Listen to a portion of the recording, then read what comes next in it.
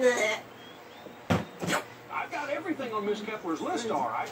Plenty of apples, things made from apples, colorful ears, dried corn. Oh, and of course a Halloween party wouldn't be quite right without pumpkins.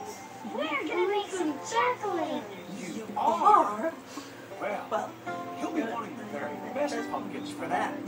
Why don't you take your wagon over to my pumpkin patch and fill it with all the pumpkins you want? Oh, yay! There's so many good things here. It's probably gonna cost a lot. Now, don't you worry about that. I'm happy to give all these things to your school for free. Thanks, Mr. Dooley. Hey, would you like to come to the party? Chance to kick up my heels and have some fun? I'll be there. Thank you, Farmer Dooley. You're welcome. Now, I'll go ahead and gather the rest of the things on your list. Okay.